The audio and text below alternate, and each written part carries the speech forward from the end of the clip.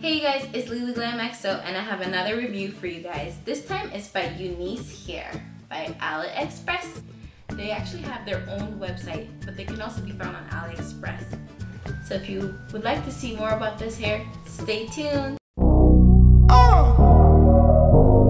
Yeah. Usher Raymond. Yeah. Thugger.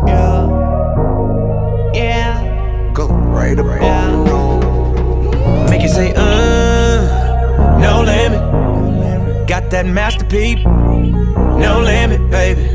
Give you that black card. No limit. Just know when you roll with.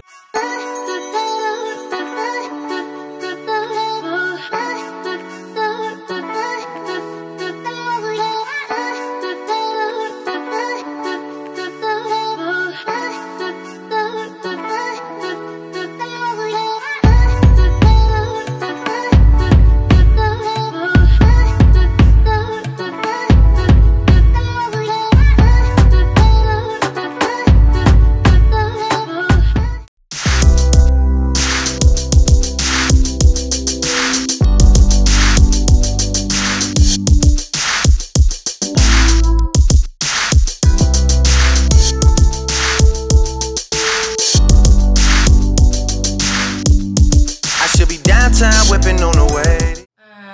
I want to start off with the specs. So I got 322s this time and a 16-inch closure. The shipping time, I ordered the hair on a Friday and I received the hair on a Tuesday, and it was over the 4th of July weekend. So that's just something to know. I just finished installing last night, so I will have to come back in about a month or so to update you guys on this hair, but so far so good. Very minimal shedding.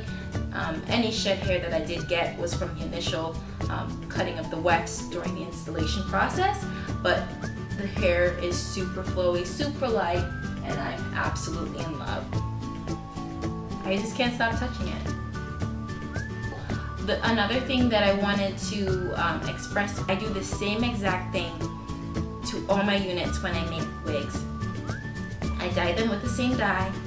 I bleached the knots with the same bleach, and the only thing I did differently this time, it was that I sewed the wig on a different cap. I actually used a spandex cap, and I kind of like the fit. I didn't have to use my elastic bands like I normally do. Maybe over time, once this elastic gets a little stretched out, I'll add the elastic band method. But for right now, it fits really snug to your head.